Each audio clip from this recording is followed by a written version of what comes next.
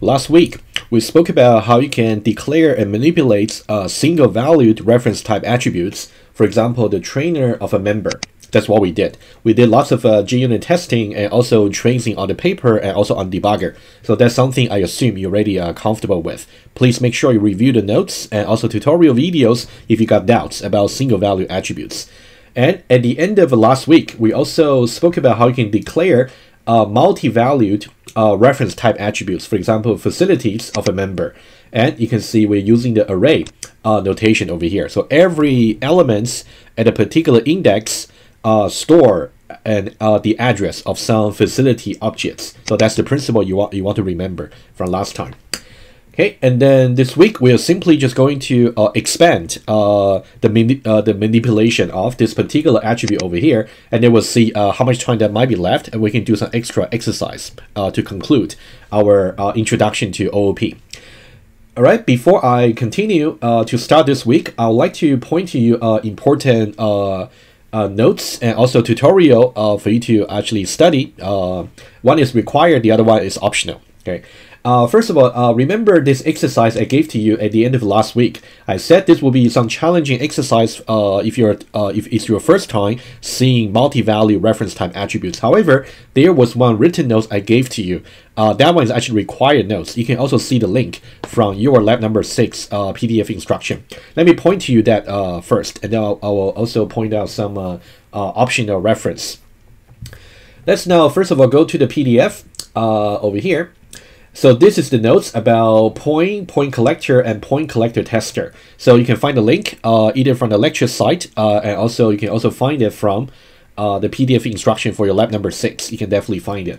It's a required reading for you to do, and pay special attention to the final stage for this particular notes about how you can define the accessor method, get points in Trojan number 1. So that one is going to return selectively an array of points that actually exist in the first Trojans. So that's something you want to study very carefully. Okay, and also I did lots of visualization in the notes as well. I'll try to do a little bit of something like that in this week's tutorial video as well, when we program the fitness club application. So that's about the required written notes. What about optional example if you want to have? Right, let's go back to our Winter 19 Java tutorial videos.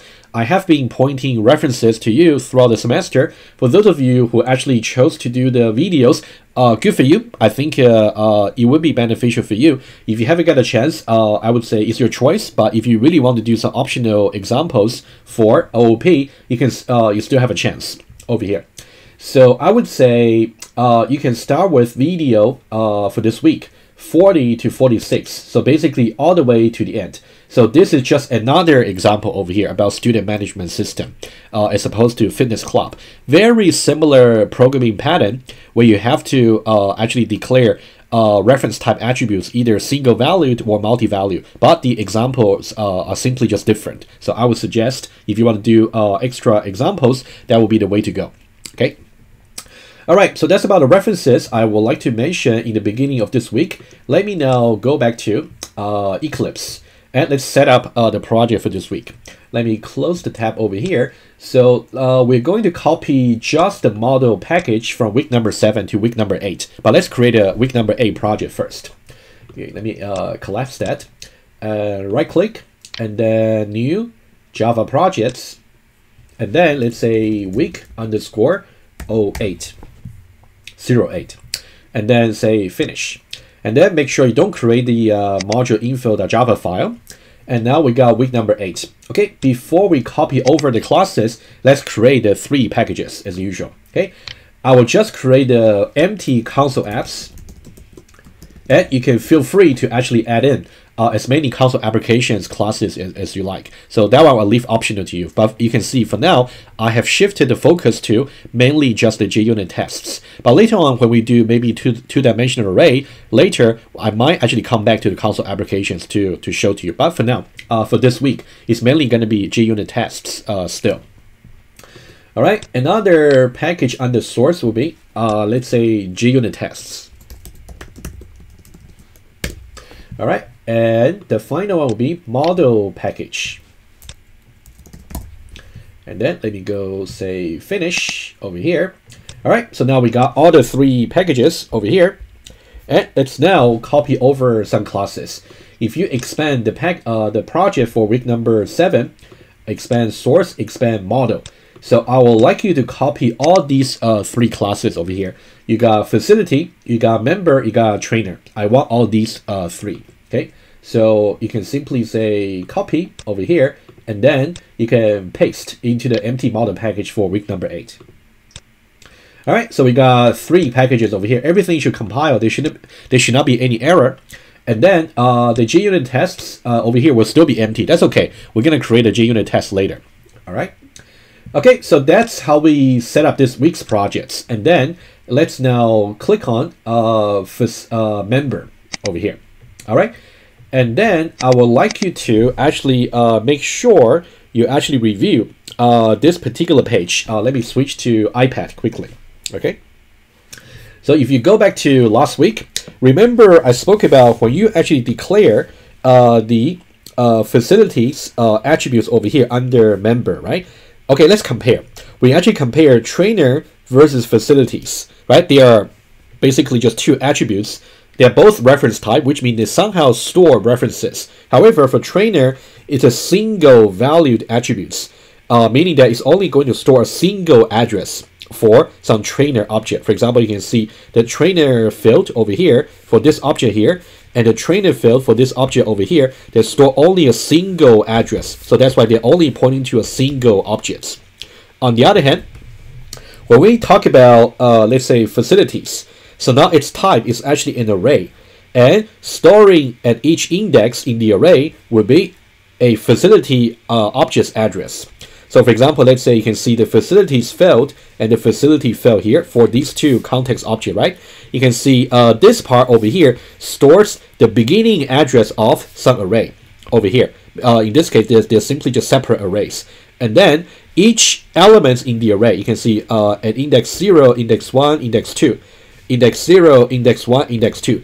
Every one of them is simply store the address of some facility object. For example, at index 0, for this for the facilities of this particular context objects, we simply store the address of this particular facility objects, and so on for other fields as well.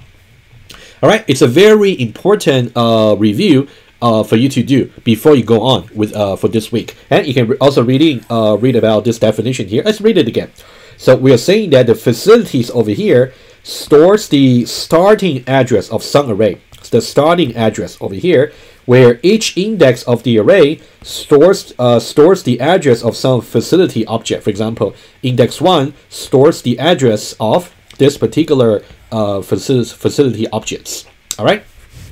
It's a very quick recap from last time. It's the most important thing to carry on for this week. All right. Let me now go back to Eclipse, and then let's see what we should do. I would say I will do this particular method in the next video, but before that, I need to help you understand how exactly do we do some basic manipulation for the array. For example, when we first created this particular array, let's say here, when we first create the array, every index is simply just going to store null, the null address, which means it's only going to point to null. Here is going to point to null, and here is also going to point to null.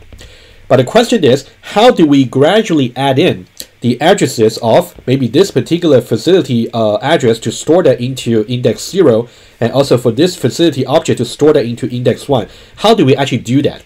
So last week when I visualized this diagram over here, I only show you what can be achieved, but I didn't show you how exactly to achieve it. So that's why this week we want to start with the basic, the foundational updates for the multi-value reference type attributes.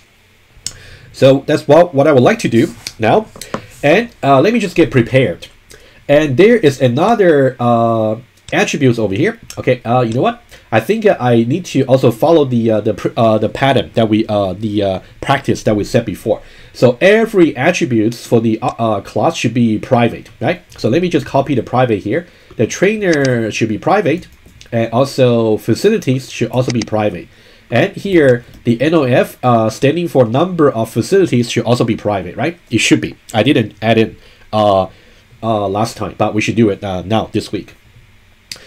All right, so of course we also got get trainer somewhere. You can see get trainer is going to make sure whenever you want to get access to this particular private attributes, you have to call this particular public method, right? You never try to get access to the private attribute directly. You are not allowed to, right? It's simply forbidden. It will be a compilation error. Instead, you're going to use a public accessor method to get access to it, all right? All right, let's now try to understand about these two attributes, how they work together.